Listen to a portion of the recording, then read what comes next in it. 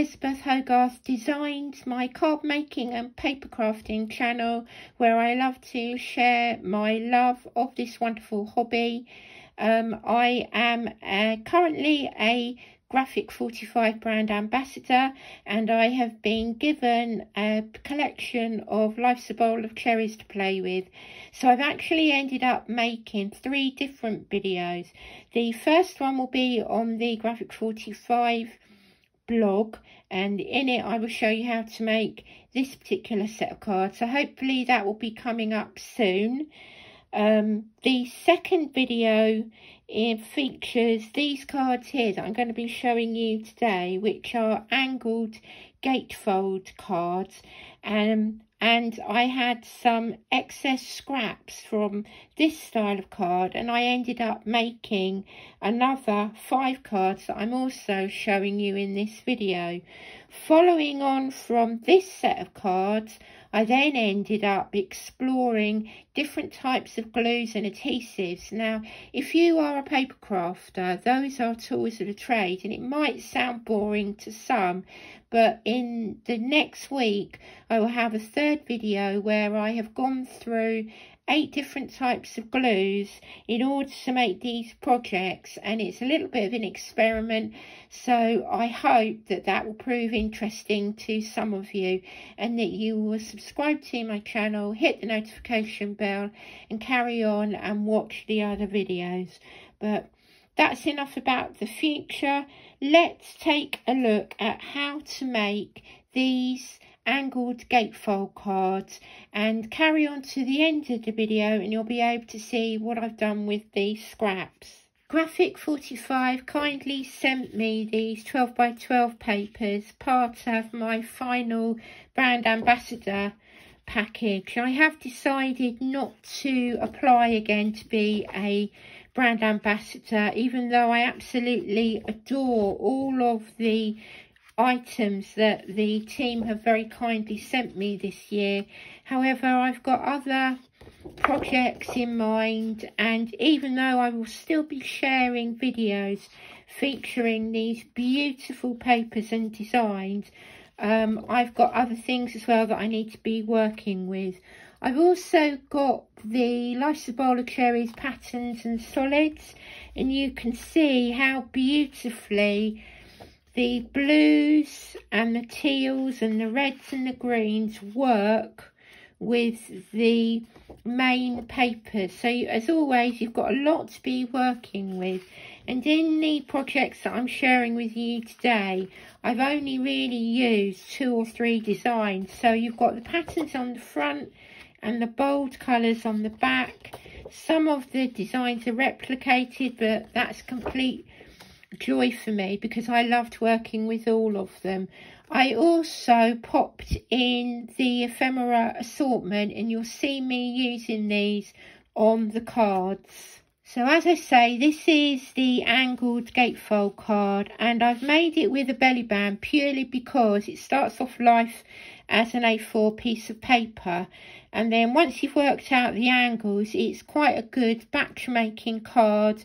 And then I'm going to make it with the sentiment on the inside, so it's just cream paper on the inside, or you could of course decorate this part here and then add your sentiment on the back. You can use it with magnets as a fold, but because I've got these strips left over, I turn them into wraps to hold the card in place. To create the base of the card, we need to take a sheet of A4 card. I'm using craft card, but you can use white card, and we're going to cut this down to 11 inches by 5.5 inches, and you want to keep the extra piece. We're then going to score at 3 3/8, and then we're going to bring in the cut lines to create the angle, but keep your trimmer close by because it will come in handy. So working from the top of the card on the left side and the right hand side, we're going to measure down from the top at 1 3/4 inches.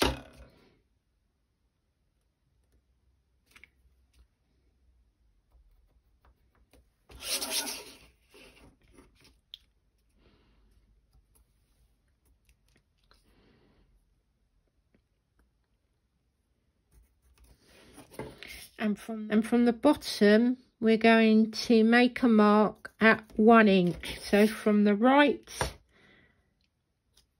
and from the left. Then you want to draw a line from this 1 3/4 mark to your fold line. You can use the trimmer at this point, but to make it really obvious, I'm going to cut this section here. So from that fold line to the 1 3/4 inch mark, this section here will be cut away. We then take the 1 3/4 inch mark and join it up to the 1 inch mark at the bottom.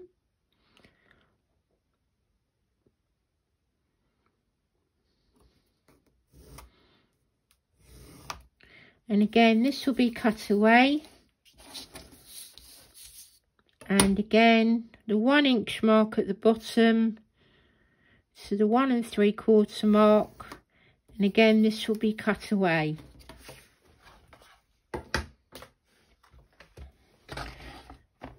So line up your fold mark here with the 1 3/4 inch mark and use your trimmer to cut away the excess. I will of course need to rub away this pencil line.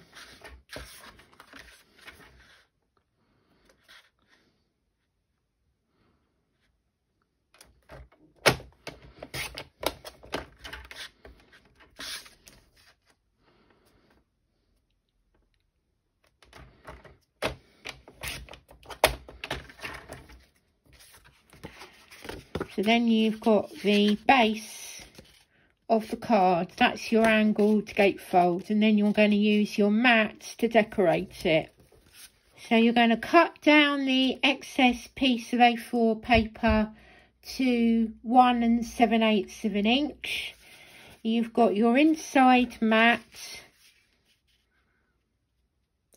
that measures 4 by 5 1/4 inches, and then you need 4 pieces of pattern paper. I'm going for 2 different colours, 3 1/8 by 5 1/4, but we need to use the angles. We need to cut the angles on here to match the base of the card. You can of course measure all of the pieces in exactly the same way, but I found it easier to create a template from the card, and then I use this as a quick marker for each of the pieces. So I'm going to go with a red and a blue.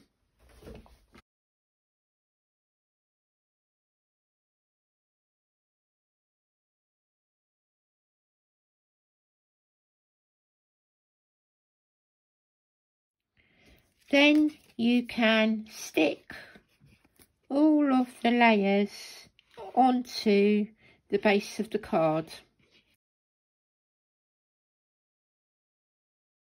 I'm going to quickly add a sentiment to the cream piece. These are some Sizzix stamps that I'm enjoying at the moment, and they're rather apt for the cards that I'm sending. So I'm using 2 shades of Versifying Clair. So the first one is a lighter blue, which is Paradise.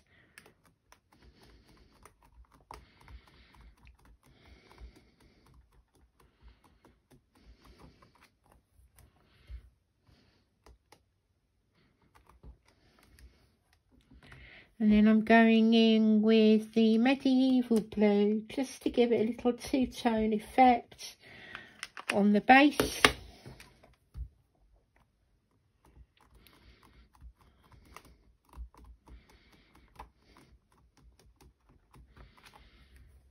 And I'll give that a moment to dry, and then I'll add it to the inside of the card. So this will sit in here, but let's move on to the wrap. So this is the piece of A4 card that we left as a strip, and then I'm going to cut down one of the coordinating elements here and just stick it to the craft card base. I find it easier to use double-sided tape for this, but again you can just use the glue. But we'll go with one long strip of tape.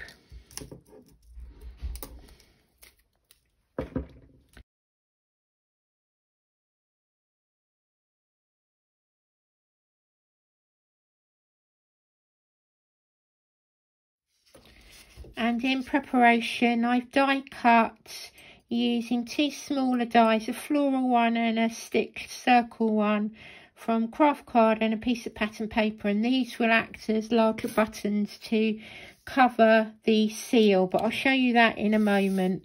Let's go back and add some glue to our inside sentiment. And then we have the main part of the card, and then I think we'll go red over blue. So then we're going to bring in the wrap, and I'll place that centrally within the band, and then bring the band over.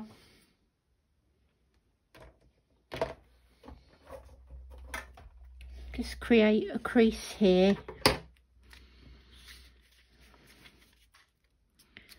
And a crease here, and the circle will come to the left hand side this time, because that's where the angle is coming. So if you're going to the right, move this way, but then if not, come to the left, because the angle is coming this way. So I'll add some glue to the cardboard piece, like so, and we'll add some glue to the belly band. I don't really like the word belly band, but it seems quite common, so I'll try and remember to say wrap. So we'll add some glue to the wrap around.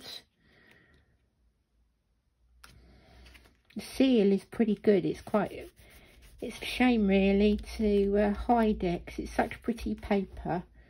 But then we will close that seal there with the scallop circle. And then I'll add some foam pads to the main, to the smaller circle.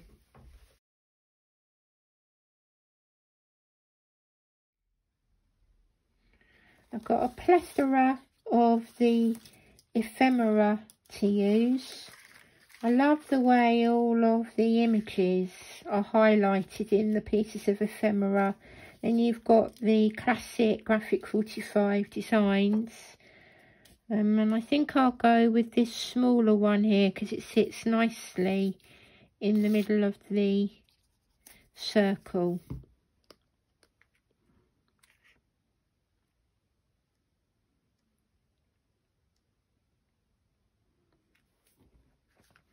So there we have the Angled Gatefold card with the wraparound in the reds and the blues, and then you open it up and you've got a very simple and stylish card to send to friends and family. I'm going to make a few more of these with the papers, and I'll show you those in a moment. But you remember the triangles? We're now going to make some extra cards using what some people consider to be scraps. I've got several of these triangles, so I'm going to work out some designs to use these scraps. So some of this I will speed up because it's just me playing with the ideas. But I've used the cream card that I used for the inside sentiments. And to begin with, I'm just going to line up the triangles in patterns to see what I end up with, because they will make very effective toppers.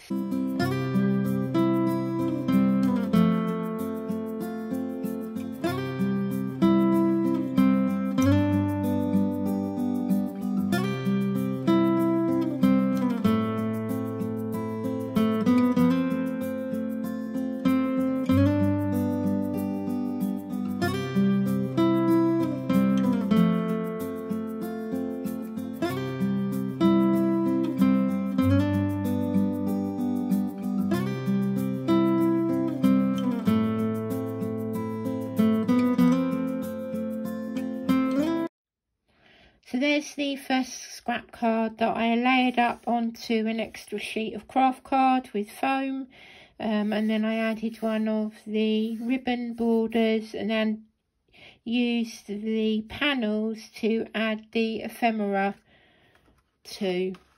So I'm going to do the same idea again, but this time I'm going to cut the triangles down into squares. So I layered up the triangles again onto the cream card, and then I cut them down. So I've got a complete square that is 1 3/4, and then I cut the other one down to 1 3/8. So then I'm going to make another 2 cards using these elements. So I cut myself 6 squares, and I've added foam pads to the back, and then it's going to be a matter of laying these out onto the card base and sticking them down.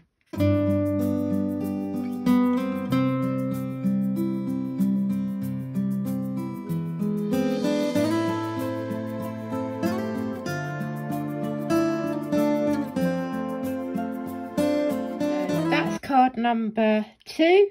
I might end up putting some more floral bits on there, but as a card design that works really well. And then I'm going to use the smaller elements to make more of a grid card. So it's the same type of idea. I'm going to start with a 5x7 card, and then I'm going to bring in the smaller squares with the pads on.